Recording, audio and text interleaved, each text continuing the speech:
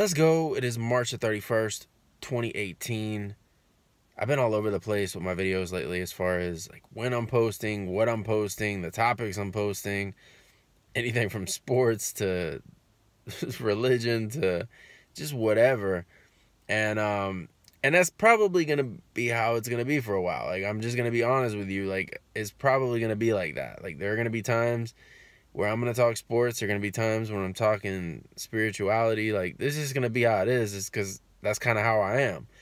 Um, One of the things that I've really wanted to do, really ever since I made this channel, was to really kind of just make a video and talk about who I am and really what led me, what really got me where I started this channel, where I really turned my faith over to God and that whole process, what led me to going to church, being baptized, all of those things. I really would like to share that. And for a long time, I felt like I wasn't able to. Like I just couldn't put the words together, and it was going to be really tough for me to do it without going into detail, with other people in my life. That maybe that's not really where I want to go with that, especially on my YouTube channel. Because this is about me. And although, yes, other people have played factors in, where I'm at, this whole process is about me taking responsibility for my actions. And so when I tell my story, it's, you know what I mean? It's kind of just me and where I'm at, where I came from, and what led me to where I'm at. And that honestly, that I'm still a work in progress, to be honest with you. I'm still battling. I'm still grinding. It's not an easy process. It really isn't.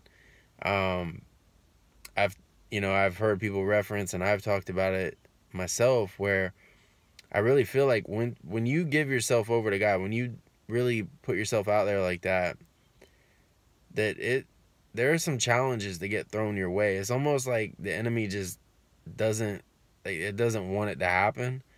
I don't really know any other way to put it other than that, but it's, when you start putting your focus where you want to put it, right? Where God wants you to put it, man, there's a lot of things that start getting thrown your way. I mean, hailstorms like crazy. It's just, man, it's almost like a claymore. Like if anybody knows what a claymore is, I know my son knows what a claymore is from Call of Duty, but if you're military or anybody that just knows what a claymore is, it's an explosive device that just shoots stuff off. Like, I don't even know what shoots out of a claymore, to be honest with you. I know that's probably bad, but considering I was in the Air Force. But then again, there's a lot of people out there that would say that's because you were in the Air Force. But they just kind of shoot like rounds off, like in all these different directions, and it just can wipe things out. And sometimes it feels like just a claymore attack is just on sometimes, and I get hit from all different directions. Whether it's at home or at work or financially or just, my car breaking down or, just whatever, like just from every direction, I face these challenges, and it can be very frustrating. And I know I'm starting to ramble here, and that's a problem that I have. And there's another thing that I want to work on with this channel is really not necessarily scripting out what I want to talk about, but just kind of having a plan of attack on what I want to actually get into. But sharing my story, to get back into that, is something that I really want to do. And I thought for a long time I wouldn't be able to do it. But recently I wrote a letter. It was an email that I sent over to my church because they asked me to share my story with them. And I wrote this long email. They were going to do a video, record my story, and have it set up for the baptism that they're going to be having coming up on April the 15th.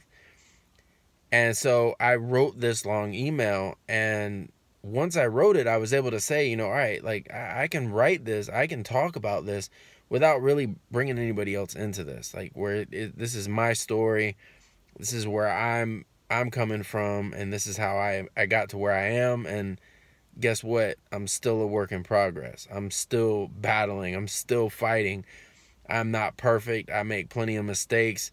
I make errors in judgment. And the enemy is constantly coming at me. I think some people may think that, you know, once you become a Christian, right, that's it. You know what I mean? Everything is good at that point, you know? Man, if I'm gonna be real,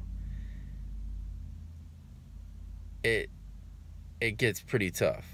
It really does. In my personal experience, I feel like it gets pretty tough. Now, I think where the difference comes in is that I've got this like unwavering faith. I've got this faith, this belief that like ultimately everything's going to be all right. That I'm going to battle these storms, I'm going to weather them, I'm going to get through them, and everything will be all right. But it doesn't mean that it's easy. At the time, it is not easy. You know, when you tell me that a job I've been going for and working for and trying for and promised that all of a sudden it's no longer available, at that moment it is not easy. It's not easy. But then 3-4 weeks later, when a better position becomes available, I apply for it, I get interviewed for it, and I actually get that position. Then I start to realize, all right, the other one just wasn't meant to be. I got to be a little bit patient here. And it's not always easy to see those things when they're happening. You know, I may not ever fully understand why I've gone a year without having my car. Part of it is because I'm a procrastinator. Part of it is because I was just frustrated and I didn't want to put the money into it. And I've still got to make that decision now as far as what I'm going to do.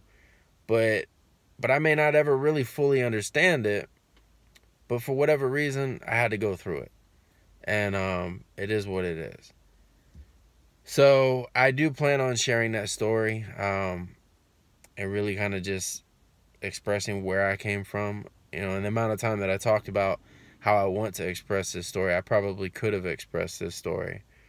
But I really want to make sure that I verbalize that and say it, you know, with one, being completely authentic and being real about it, and two, just making sure that I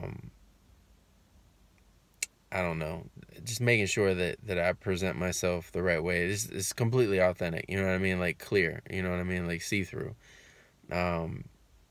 because it's important to me. Now my church, they actually ended up deciding that they weren't going to use it now. They're going to do it at a later time. Right now, I mean, we're already getting ready to come up on April 1st, and I think they procrastinated a bit too. And with Easter and just everything going on, and then you got April 15th right around the corner, it was going to be tough to really get all this together. And my story is not a short one.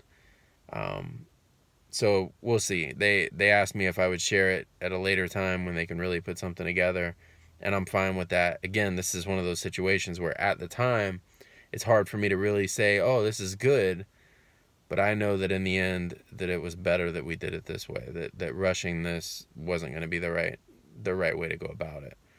So that's just kind of how I have to look at things now.